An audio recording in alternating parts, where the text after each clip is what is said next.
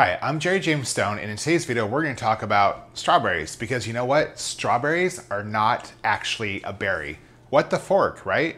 So, strawberries are not berries.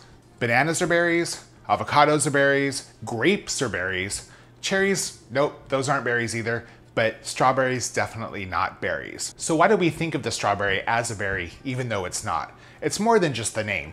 Thousands of years ago, people were referring to things that were berries way before scientists got around to actually classifying what a berry is. And that's why the strawberry is actually not a berry. It's actually an aggregate fruit.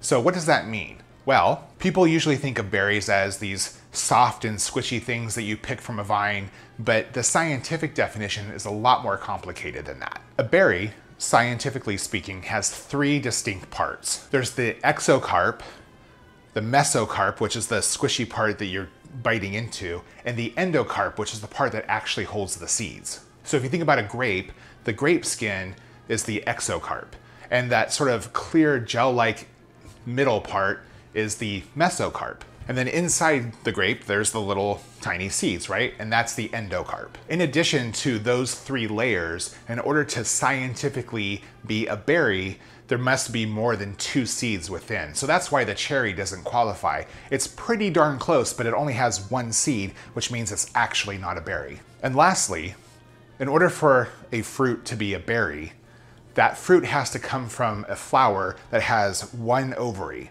The strawberry flower actually has more than one ovary. In fact, the seeds, the thing that you think are seeds, are actually the ovaries of the strawberry plant. Okay, that's a lot of information. So here's the gist.